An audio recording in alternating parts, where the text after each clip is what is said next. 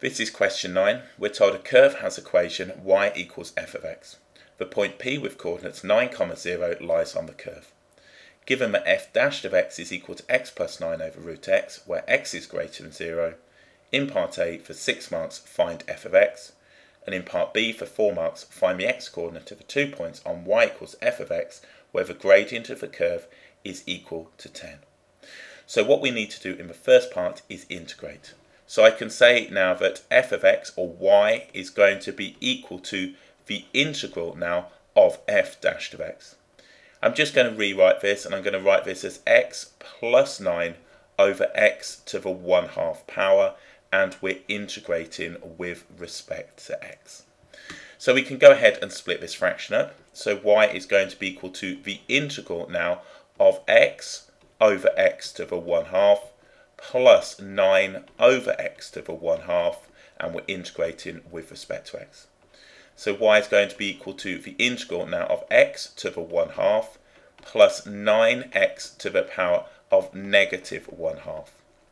So let's go ahead and integrate this. We can say now that y is going to be equal to, we raise by a power, x to the 3 over 2, and divide by the new power. We're going to have now 9x, raising by a power will give us a positive 1/2, and then we divide by the new power and add our constant of integration. So y is going to be equal to 2/3 of x to the power of 3 over 2 plus 18x to the power of 1/2 plus the constant of integration. We have this point is going to be P, and that has the coordinates 9, 0, so we can sub this in to solve for C. So we have 0 is going to be equal to 2/3 of 9 to the power of 3 over 2. So taking the square root gives us 3, cubing it will give us 27, plus 18 lots of 9 to the power of 1/2, well that's the square root, and that will give us 3. So what does this give us? That's going to give us now 18, 2/3 of 27 is 18, plus 54 plus C will be equal to 0. So we've got negative 72 is equal to C.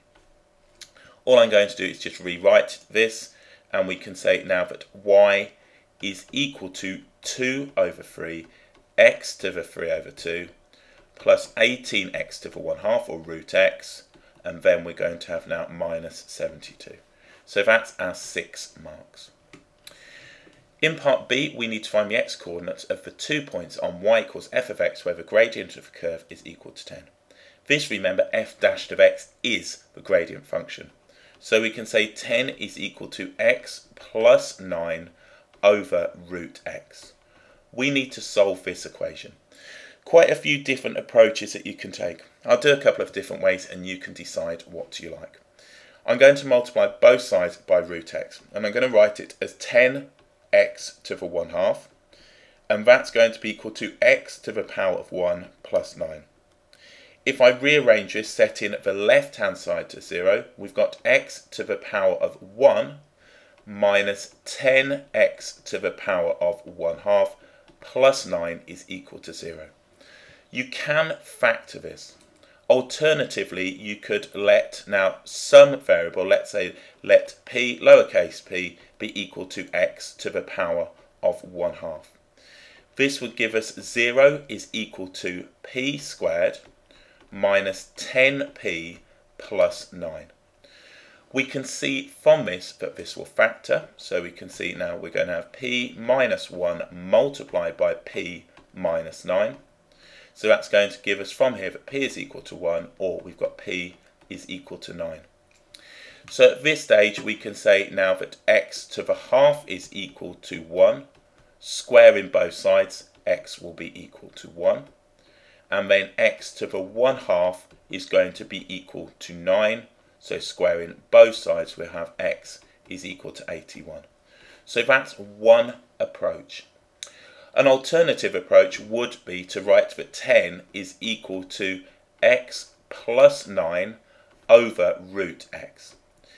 If we square both sides of this equation, what we would end up with is the following. We would have 100 is equal to, and I'll just expand out the numerator here, we'd have x squared plus 18x plus the 81, and that now would be over root x squared, which is just x. So from this, what we could do is just go ahead now and multiply both sides by x. So we'd have 100x is equal to x squared. Then we've got now plus the 18x plus 81. So plus the 81. And from this now, we can simply go ahead and subtract the 100x from both sides. If we do that, we're going to have now on the left hand side, we'll have 0. So we'll have 0 is equal to x squared. Then we'll have minus 82. So we need to subtract that. So minus 82 lots of x plus 81. This is going to factor, and we're going to have x minus on here 81. And then we're going to have on the next one, we're going to have x minus 1. So x minus 1, and that now will give us the roots. So from here we can see on it now that we're going to have 1, so x is equal to 1, or we've got x is equal to 81 as we did before. So a couple of different approaches. Either way around we should get x is equal to 1 and x is equal to 81.